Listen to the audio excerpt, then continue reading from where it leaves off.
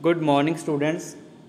I am Gurpreet Singh, and today we are going to learn food receiving control topic, unit from 1, and the subject is food and beverage controls. Here is the introduction of food receiving control. The primary objective of receiving control is to verify that quantities, qualities, and price of food delivered conform to orders placed.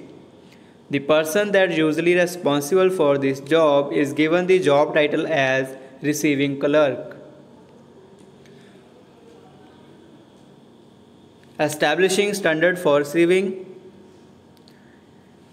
Established standards to govern the receiving process are: the quantity delivered should be the same as the quantity listed on order forms and also should be identical as the quantity listed on the invoice or delivery bill.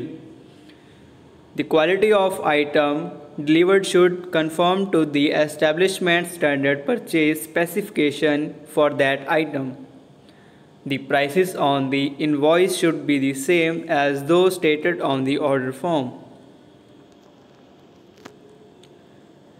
Establishing standard for receiving. The invoice, a bill from a vendor for good or services, often presented as the goods are delivered or the services performed. Here is the performer. In the first column, quantity is 30 of durian and the unit of durian is bg. The 1 unit price of durian is 8.50. The total amount of 30 quantities of durian is 255 rupees. And the second is strip loin in kilograms. The quantity is 10 and the 1 unit price of strip loin is 12.35 and the total amount of strip loin of 10 kg is 123.50. Establishing standard procedures for receiving.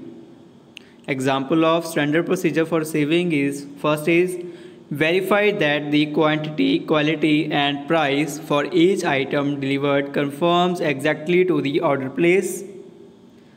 Second is acknowledge that quantity, quality and price have been verified by stamping the invoice with the rubber invoice stamp provided for that purpose.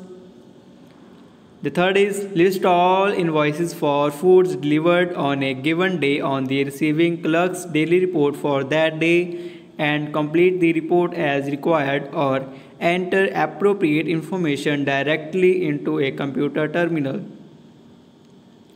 The fourth is forward complete paperwork to proper personnel. And the fifth is move food to appropriate storage areas. Invoice stamp. Rubber stamp used by a receiver to overprint a small form on an invoice for the purpose of recording the data on which goods were received, as well as the signature of the several individuals verifying the accuracy of data on the invoice. The first is verification of the date on which food was received. The second is the signature of the clerk receiving the food who vouches for the accuracy of quantity, quality and price. The third is the steward's signature indicating that the steward knows the food has been delivered. The fourth is the food controller's verification of the arithmetical accuracy of the bill. The fifth is signatory approval of the bill for payment by an authorized individual before a clerk is drawn.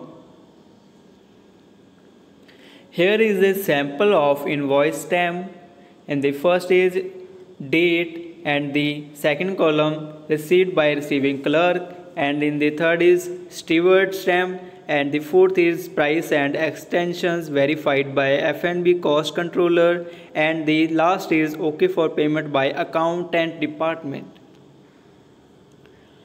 Listing invoices on receiving clerk's daily report. Receiving clerk's daily report is an important accounting document. Food is divided into at least two categories: item purchased for immediate use, direct, extremely perishable, natural, that are purchased more or less daily basis for immediate use and will become the cost immediately.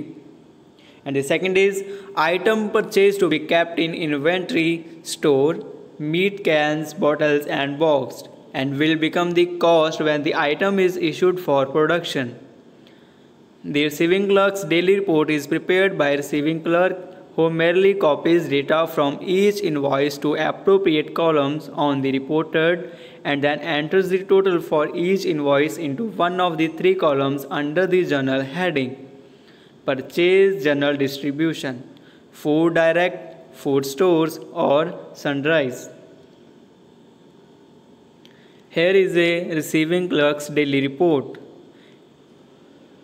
Here we are mentioning the date on the top, and the other columns we mention quantity, unit, description of items, and the unit price of each item, and the amount and total amount of each items, and the categories of purchase, general distribution, direct food or food stores or sundries.